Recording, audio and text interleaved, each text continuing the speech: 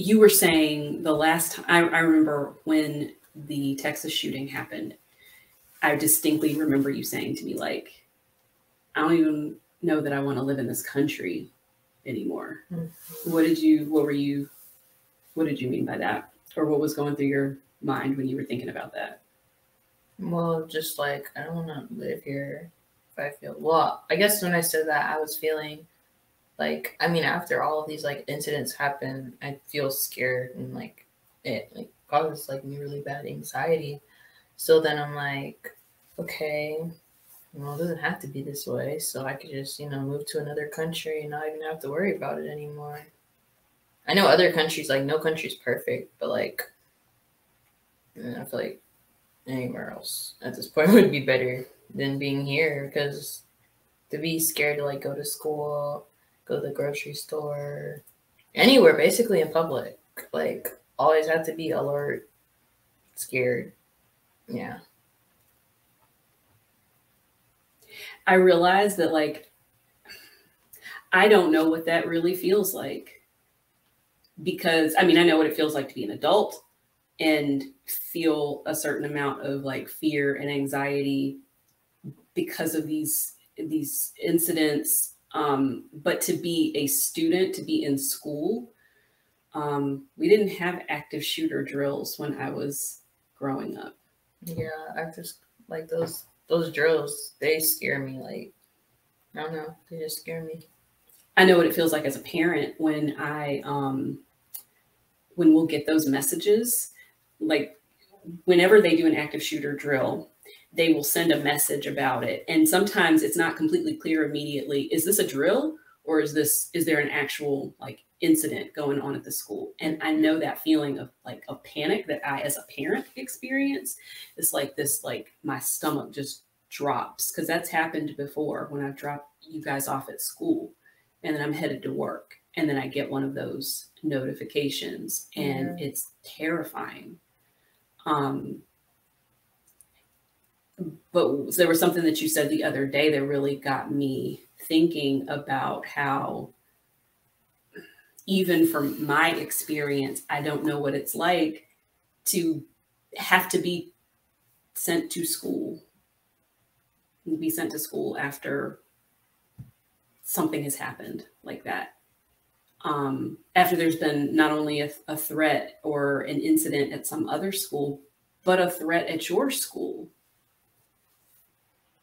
So, I really appreciate how you have, like, the way that you've articulated it to me and to Daddy, like the way that you've written about it has been really helpful for me understanding like how you feel.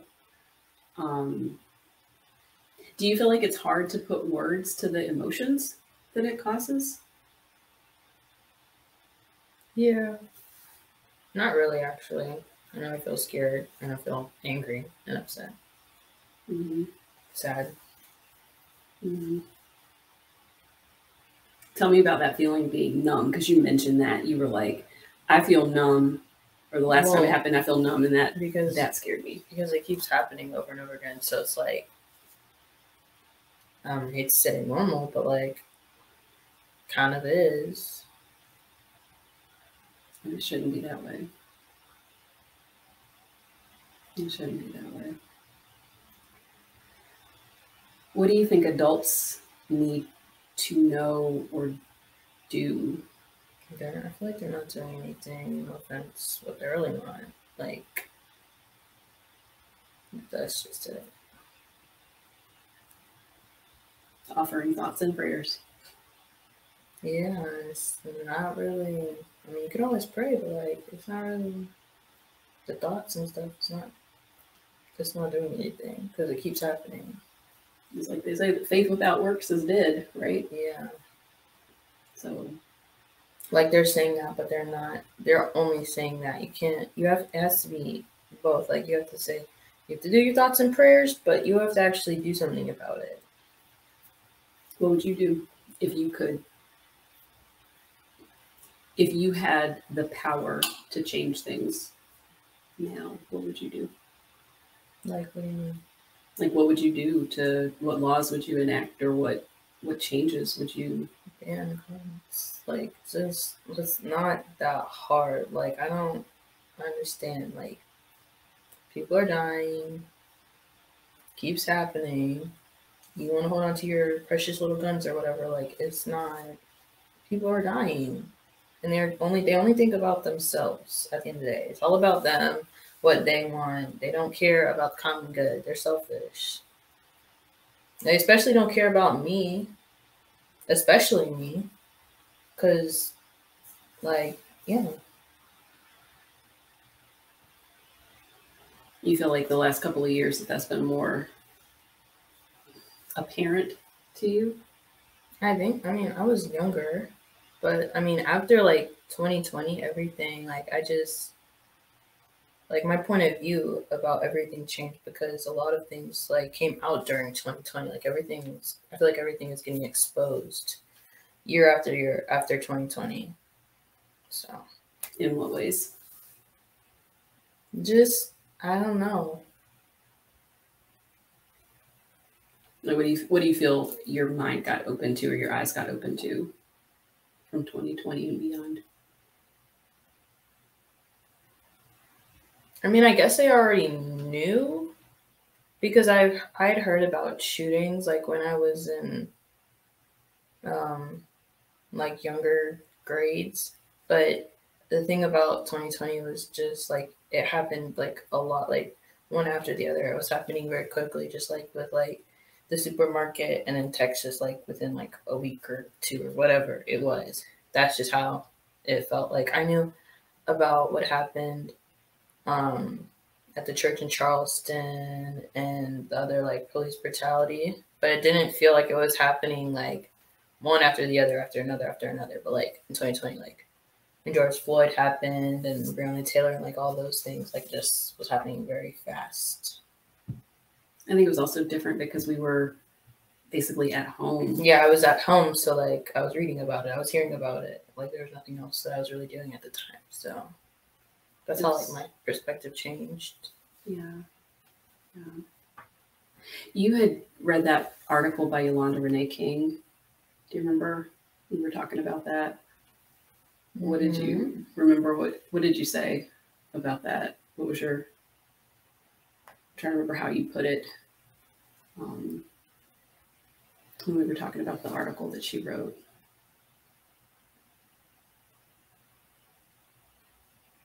I don't remember. Wait. About adults. Well, like you don't know what it's like. You're not doing anything. You're not doing enough. I don't know. Some people are trying to do so, like, but it's not. It's not helping. I don't know, like what. I mean, honestly, what it really comes down to is who's in the government. The wrong people are in the wrong leadership positions, and that's why it keeps happening. They're selfish. That's why it keeps happening. They're in the wrong. It's just the wrong people. So, what does that make you want to do? I know, for me as a parent, this whole period that we've been in has like awakened me. Awakened my political awareness and activism in ways that, I've always been somebody who voted and who was, politically conscious and aware, but, we're truly in a life or death situation, and it's on so many levels. So when I think about myself as an adult and as a parent, and as someone who's responsible for you and your sister and your well-being, it definitely has impacted how I am thinking and the decisions that I'm making. What about you? Because I feel like we had that conversation the other day where you were saying, you had been thinking like, you know what, I don't want to live here anymore.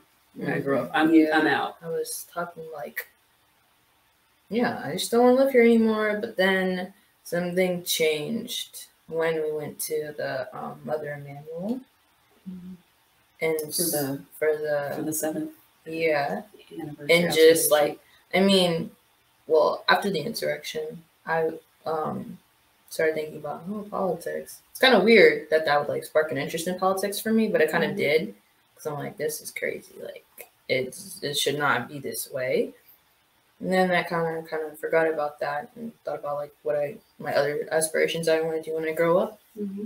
But then going to Charleston and seeing Mother Emanuel and just being there, like, it kind of like reopened the door. Like, I think I'm gonna be like, going into politics, maybe, because like, even if things can change, while I'm still young, like, you can't like let the change happen and then be like, oh, everything's fine, so we can just go back to normal.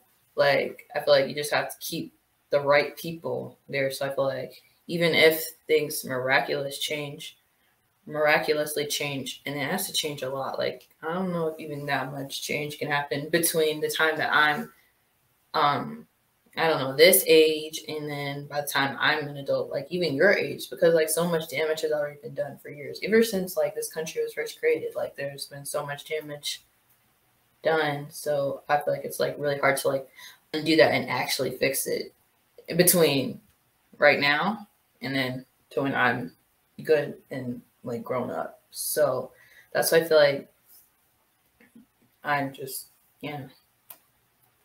I feel like what shifted, what you're saying, like shifted for you is like it's like fight or flight. Right? Yeah, and feeling like also like I don't really like this country, like feeling like, I don't really like it here. And that's why I was thinking like, yes, I want to move to another country and just leave. But then I really started to think about it, and like, no, like this is my country. I was born here. I belong here. Like they're not gonna like put these laws in place and make me scared, because that's ultimately what they're trying to do. They're trying to scare us and get us to either live in fear so they can do what they want, or push us out. And I'm not going anywhere. So that's why I want to stay and go into politics, because no.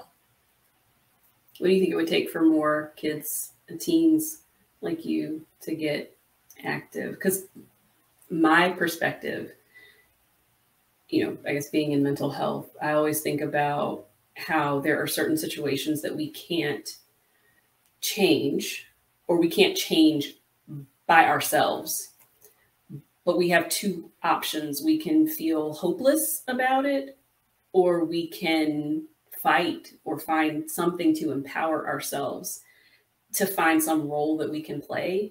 And that's why, you really encourage me by what you've said and what you've shared. And so thinking about having a career in politics, for example, the writing that you've done and sharing that writing, because you are not the only person who feels the way you do. There's power in using your voice, right? So yeah, I think that thinking about between now and when you're an adult and you are like in the position, you're sitting in the seat that I'm sitting in as a full grown adult or even older. How do you empower yourself along the way? I'm thinking like the aspirations that you have, the writing that you're doing. Those seem to me to be ways that you're empowering yourself. And I think that's so important in the face of the challenges. What do you think? What would you say to other teens and other younger kids who are feeling the need to do the same thing, who are feeling the way you're feeling? I'll say the ones feeling the way that I'm feeling, I guess, start thinking about, like, seriously thinking about ways you can actually change it. Because it's one thing to, like, say you're going to do it, but it's another to actually, like, do it and make plans to do it. That's really all I can say. I mean, I feel like everybody, like, shows, or everybody, what am I trying to say? everybody like stands up for them, not stands up, but like just like fights back differently.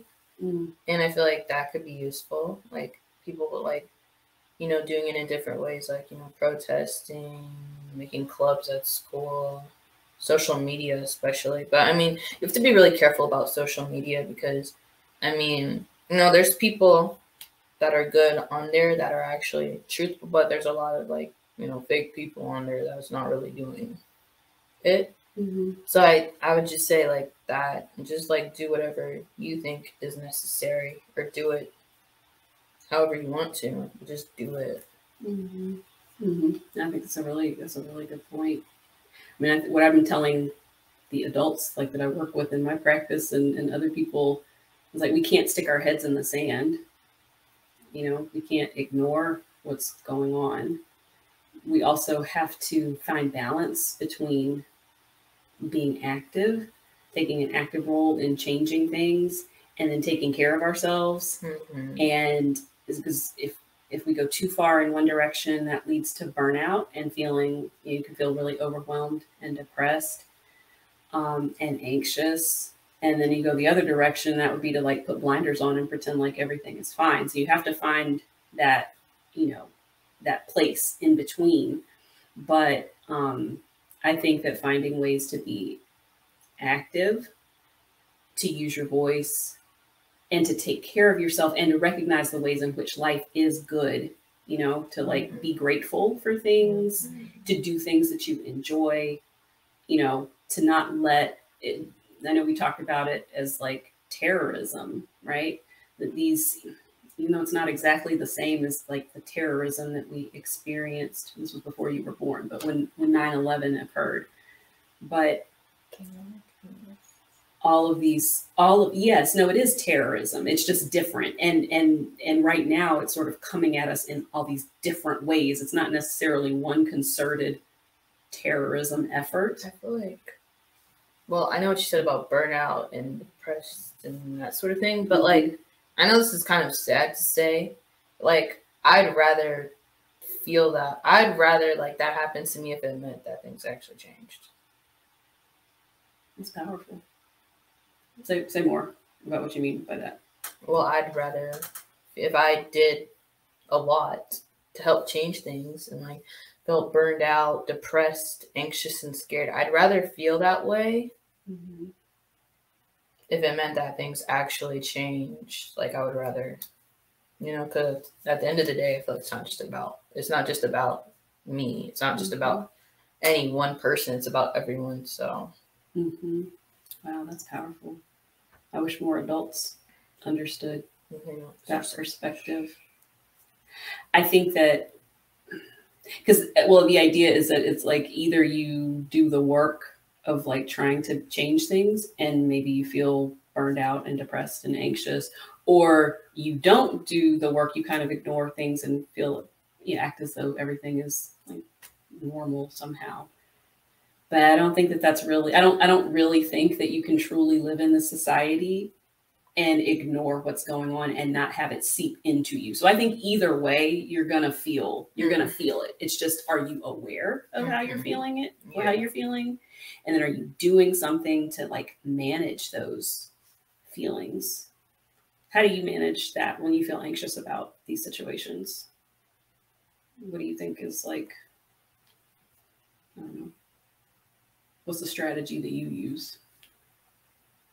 Distracting myself and doing other things and just making sure I'm keeping busy. But like, I don't know, this sort of anxiety is different from, you know, other things that like, you know, can cause anxiety because I feel like it's constantly living over my head. Like it's real.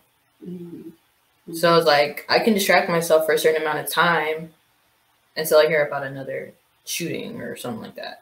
So it's not like, you know, other, you know, things that, you know, impact my anxiety where it's like, it's not really, it's kind of, yeah. So you almost like make a conscious decision like, okay, and now I'm going to unplug and distract myself from this. Yeah, until it happens again, because you know it's going to happen again. but it also sounds like you're aware and you're like, I'm not going to let myself just be distracted indefinitely because this is important and I need to pay attention to what's going on. Mm-hmm. Yeah. Well, I think that everything that you've said is completely valid. All the emotions, we're living in a period of insanity, and to feel the way you're feeling is completely healthy in the face of that. And I think that we're going to keep on working together. I appreciate you being able to tell me how you feel. And if there are other ways that I can support you, that Daddy can support you, that our family and others can support you, let us know.